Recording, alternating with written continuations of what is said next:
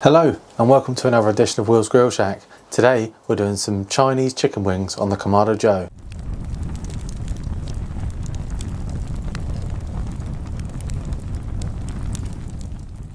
Don't forget guys, if you are new here, hit that subscribe button below and join me for more content like this every week. And while you're subscribing to the channel, don't forget to check me out on Instagram. It should just be here. I post daily content and weekly cook-alongs, so I'll see you over there. So, chicken wings.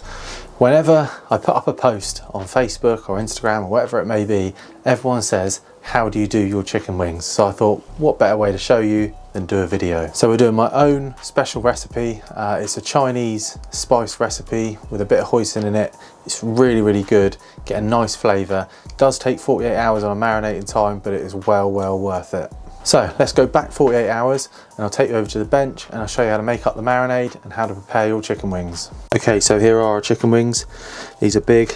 They're free range chicken wings, and as you can see there. So we're going to want to take these tips off, then we're going to want to split it between the flat and the drum. So let's do that now. So you want to get in here where the actual bit of the bone joins, and then you just get your knife and you just slice down like that, and it comes away really easily. Keep those because it's really good for chicken stock. Now to separate the two, find the little middle bit of flappy skin like that, slice down like this until you come to the bone, and then you just slice through, and it's as easy as that. And then you've got your drum and your flat. Then you just repeat the process for how many wings you have. Okay, so now we need to make our marinade. The exact measurements for this will be over in the description, so check that out if you want that. First things first, some Hoisin Sauce, red Chinese cooking wine, sesame seed oil, finely chopped garlic, finely chopped ginger, dark soy, and hot sauce. Then we just want to mix this up. And there you go. So bring back your drums and flats that have been separated, put them into a Ziploc bag, pour the mixture into the bag, seal it up, and then really mix it into the skin, just massaging it in just like that. And then it should look like this. Then put it in the fridge for 24 to 48 hours. So that's now the wings all prepared. As you can see, I like to cut them into the drums and flats. I find that's the really best way to cook them, and you also get a lot more on the plate, and it seems like there's a lot more when in reality there's actually not. So in the comments below, let me know if you're a drums or a flat person. It'd be interesting to see what you all think. Okay, so we're now back 48 hours on. Let's go and fire up the Kamado Joe. We're going to be aiming for about 220 degrees, and we're going to be direct cooking these. So as you can see, the Kamado Joe got half a firebox full here, 3 fire lighters, and we're using Baltic charcoal. You'll find the link to the Baltic charcoal in the description. Go over there, check that charcoal out. It's the best that I've seen. So the Kamado is now up to temperature, and you can see that it's at 220 degrees. So now let's get these wings on. Okay, so as you can see, put the wings now onto the grill. I like to put them around the outside of the grill. It's just at the coolest point, so they do cook a little bit slower, and then at the end we move them into the middle of the grill. Also you'll see here that we keep the sauce or the marinade, and what we're going to do with that is we're going to brush it on over the chicken. So you'll see me here just turning them over. The trick to these is just to constantly keep turning every sort of 1-2 minutes. That way you're going to get it nicely cooked all the way through, and the skin is going to be crispy all the way around, which is what you're looking for with the perfect wings. So as you can see here, we're just going to brush these one last time, and then we're going to put them straight into the middle, which you can see, and then we're going to get those straight off and onto the bench, and we're going to garnish.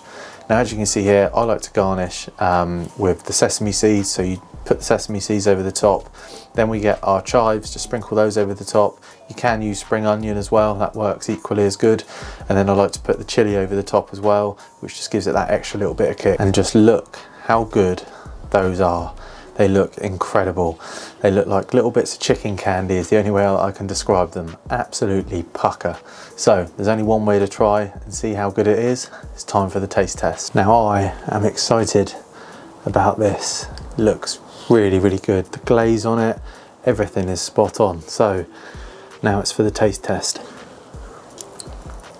Oh, it's as good as ever. I do this recipe every single time because it's just bang on every single time.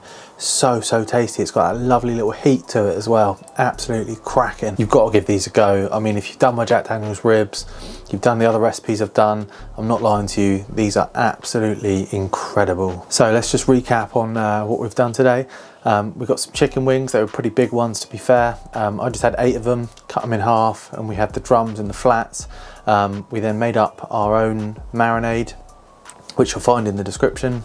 We left that for 48 hours to really soak into those wings and really get the flavour into them. We then fired up our Kamado Joe Big Joe 3. Probably a little bit overkill for this cook, should have used the Junior really, but we fired up the Big Joe and we left the wings for 48 hours, and then we put them onto the Kamado. And I like to put them, as I say, around the outside of the barbecue because I find it just cooks them a little bit slower, and then at the end you put them into the actual heat.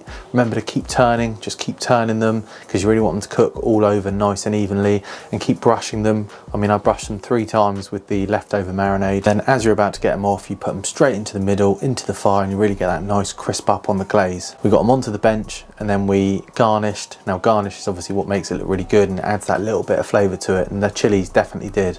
So you have chilies, chives and sesame seeds, and we also drizzled a little bit of the hoisin sauce that we used over the top. Absolutely incredible recipe, and you really need to give it a go. So if you've enjoyed this video, please hit that subscribe button here.